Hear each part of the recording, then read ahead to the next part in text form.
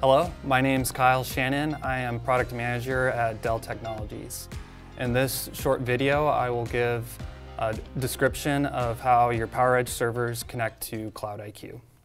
With each PowerEdge server, there is an integrated Dell remote access controller.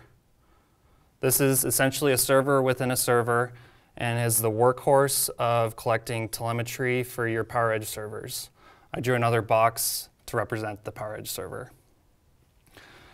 Servers then connect into OpenManage Enterprise, OME for short, within customers' on-prem locations and can connect up to 8,000 different PowerEdge servers, up to 8,000 for each OME instance.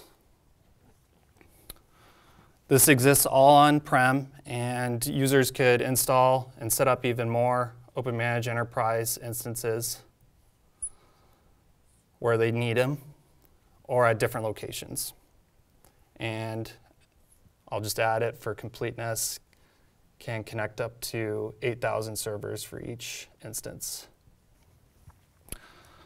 When users want to see all of their servers in one location, they could install the CloudIQ plugin, which is an add-on to OpenManage Enterprise. And once you activate it, it connects up into CloudIQ, which is hosted on Dell's private cloud.